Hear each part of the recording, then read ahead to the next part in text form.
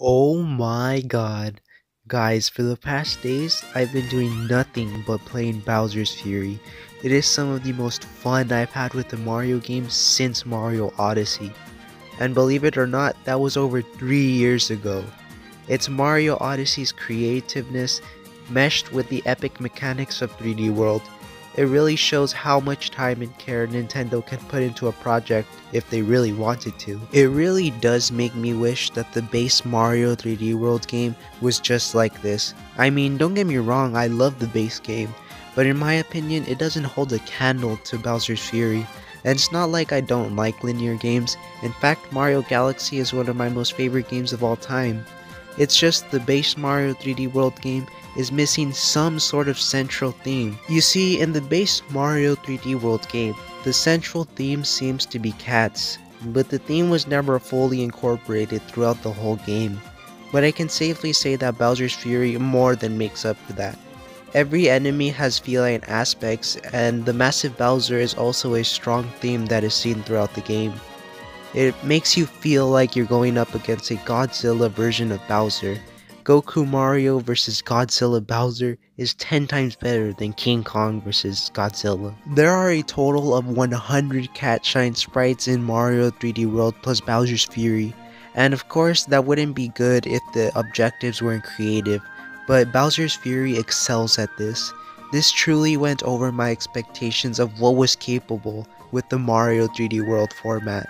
For me personally, it took about 7 or 8 hours to 100% beat the side game, but I really think that having a lot of fun during those hours is what really makes it worth it. The enemies' designs are so simplistic, yet that is what makes them so cool.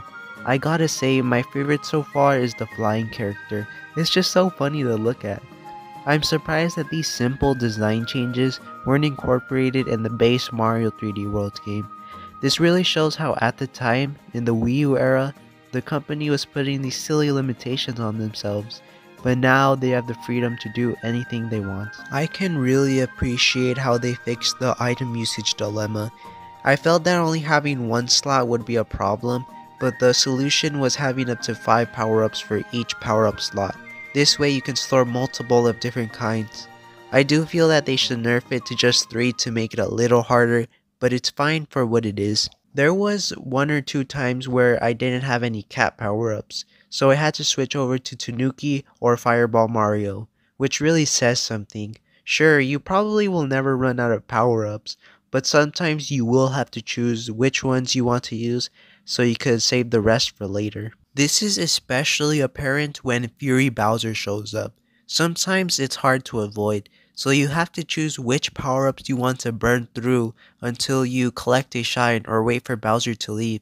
Speaking of dying, it actually hurts when you die in this game, for 2 reasons that I find very genius. The first one is that they take away half of your coins, which if you get 100 of them, you can get a random power-up. We've seen this penalty variation in Mario Odyssey, where you lose 10 coins, and while that was a reason enough not to die, it wasn't much of a problem considering you probably had an abundance of coins anyways. But here, taking away half your coins means you're gonna have to find a lot more coins to get a power up. Thankfully, this time we've also seen the coins were spread out, and there aren't as many as there used to be, which makes them feel useful without feeling overpowered. The second penalty for dying is that it puts you back at the beginning of the area that you were. Since many of the individual areas have you climbing towards the top, this is yet another genius penalty where it makes you not want to die. The base Mario 3D World game was arguably easy, but here I find some of the areas were decently challenging. Nothing like Dark Souls, but still I felt like gamers were the target audience and not just little kids. Nintendo games have always been very polished products. No matter what Mario game you're playing, you're guaranteed to have at least a little fun. There was only one glitch I experienced throughout the entire Bowser's Fury section, and to be honest, I just thought it was really cool and interesting. Unlike a game like Cyberpunk where there's a glitch every few seconds. Every time you get onto a car in Cyberpunk, there's bound to be a glitch. Speaking of, I must say, traversal in this game is the most fun I've had in a Mario game. You get to ride Plessie, which is really exhilarating. The music kicks in and you go super fast and makes you think, yeah, I guess I really am finally playing Bowser's Fury. I can really appreciate the speed that Plessie is capable of. It makes going from one area to the next area very fun. Once you collect 50 shine sprites and beat the game for the first time, Bowser Jr. allows you to fast travel, which is a really simple yet good idea to unlock fast travel after beating half the game. And after beating the game with 100 shine sprites, both Mario and Bowser Jr. have both been transformed. Mario being Goku Mario, and Bowser Jr. being converted to Cat Bowser Jr., which is a really nice touch. Overall, I really truly do think Bowser Fury was an amazing above and beyond addition to Mario 3D World. The mechanics in this side game were used in unique and creative ways. Nintendo really has come a long way in terms of good game design. Bowser's Fury is the product of refining the unique style of game that Nintendo has brought to us over the years. Basically, what I'm trying to say is that, yeah, Bowser's Fury is good and you should buy it.